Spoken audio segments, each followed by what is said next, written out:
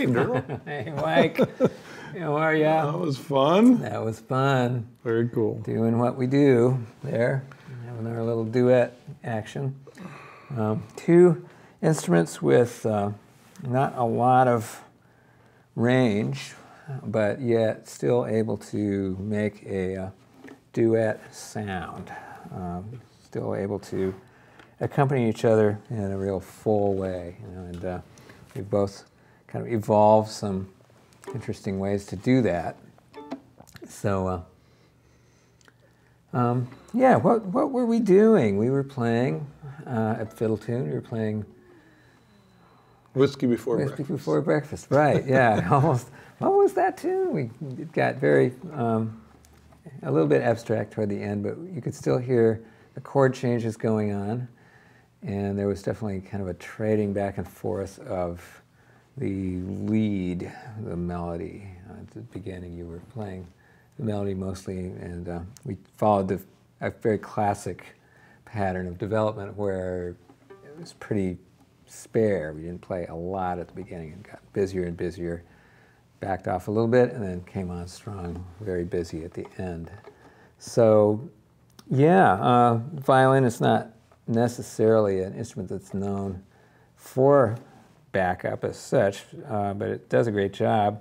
In your hands. Well, some hands, yes. You know, I spent a lot of time playing last chair, second violin in the school orchestra, so I kind of learned about inner lines and backup lines, so that kind of helped. I'd say you elevated a little bit. Well, hopefully from last chair, second violin in the school orchestra, that's a little bit farther along. But yeah, there's a lot of things that you can do orchestrally with just these two instruments if you're willing to go to a very small place. If you're willing to play less at first, you know, less seems like more. If we're always playing a lot, then you can never get it to be big, and it can never seem to be big. But if you play very little, sometimes, then you can certainly, when you do kind of come on strong with the notes, you can do that. Some of the things I was doing at the very beginning, I was just playing some long notes. I was trying to sort of minimize the chord changes. I was playing some really long kind of notes and long lines, like a parallel melody that sort of went under the regular melody of Whiskey Before Breakfast. And then just tried to extend that. One of the things that you want to do when you're playing backup is not to change the style or the spirit of what you're doing until you hit a new section.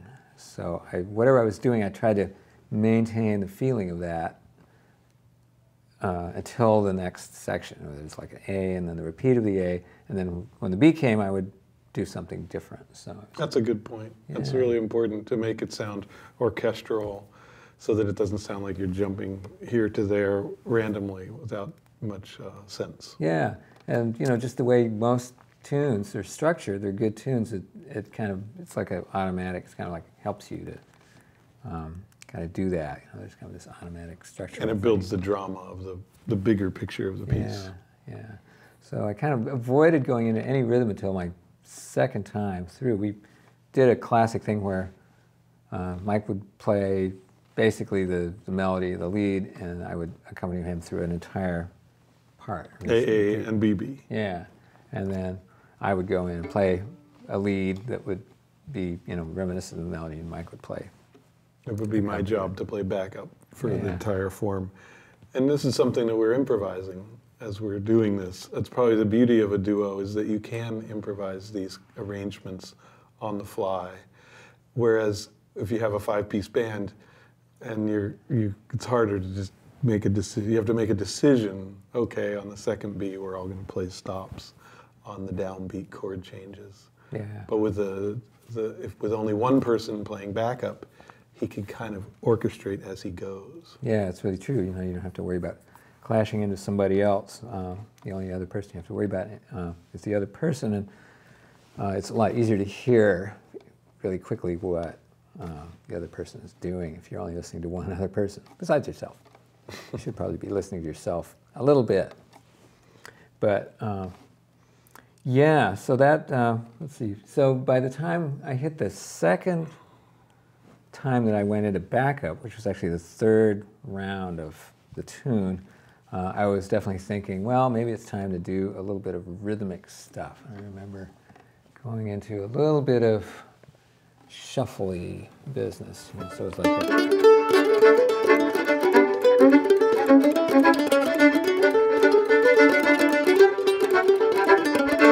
But it's still pretty gentle. Yeah, you're not chopping yet. And there's things in the tune that will suggest themselves too, like that little walk down in Whiskey Before Breakfast is so nice.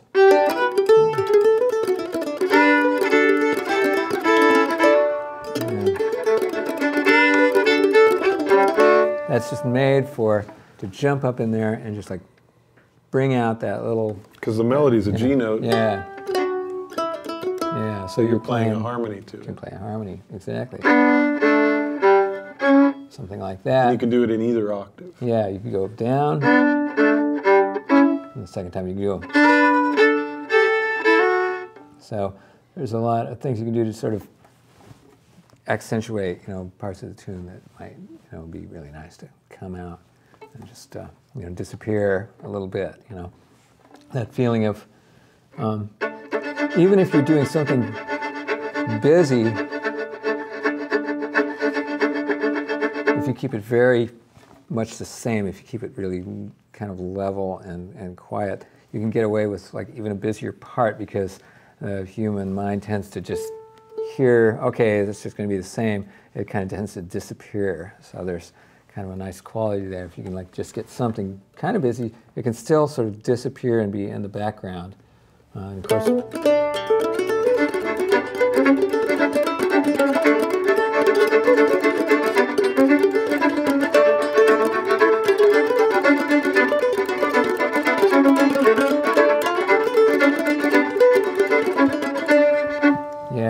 And then we start thinking about, wow, okay, this thing. You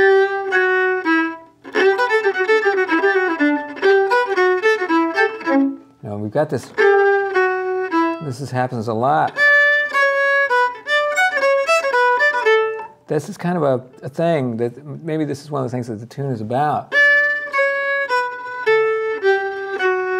And we can start putting that into a backup format. We can actually put it in places where it doesn't really happen in the tune. Like, for instance, if we were to play it.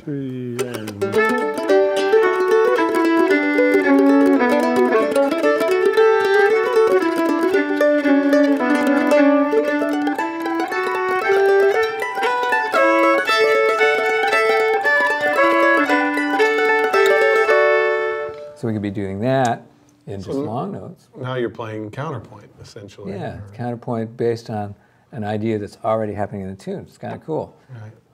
You're like a compositor. It's like a classical music trick, I believe. It is. It's just a trick. So you're doing things like that, and of course then you could be doing it with the long notes. You could do it twice as slow. That would be kind of an interesting thing. You just lengthen out.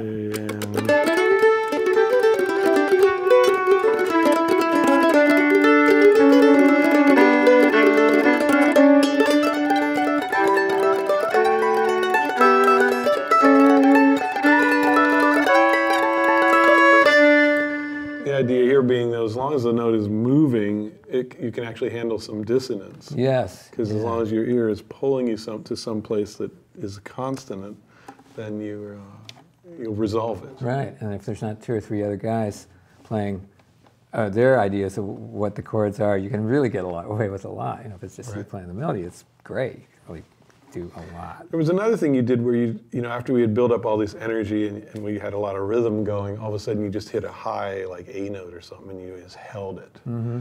And that just had a nice kind of release from all this chugga-chugga. Yeah, that's one of my favorite things to do. You know, you get to that point where it's just it's like throwing something in the air and having it just unreal, you know, like I'm throwing a ribbon into the air, and it's just having it unreal. Float out there. And just float to the ground slowly, which is a great image, you know. You're always looking for things in other areas of art or photography, poetry, nature. All kinds of things. Nature that can give you ideas for how to make the music work. You want to do that example? I'll play like the last B real strong, and then we'll go to the next A, and you show them what you mean with that long cool. note. Okay, yeah, let's do that. So the B, 3.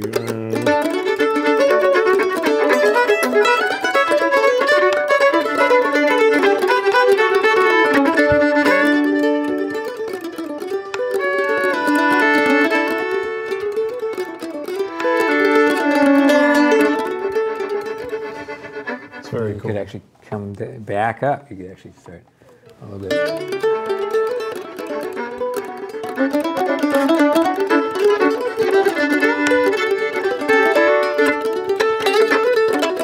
And go through a completely different thing.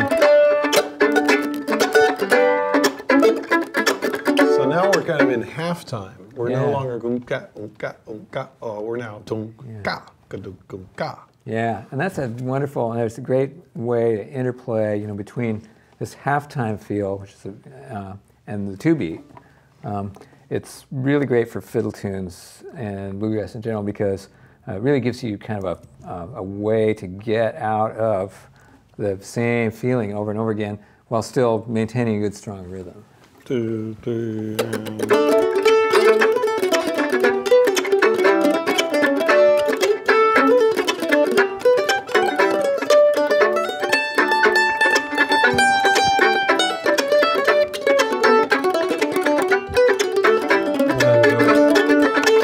Back to the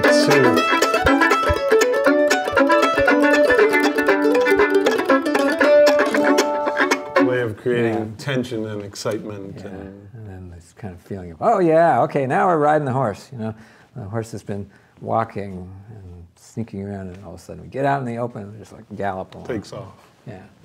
Very cool. That's a great thing. Yeah.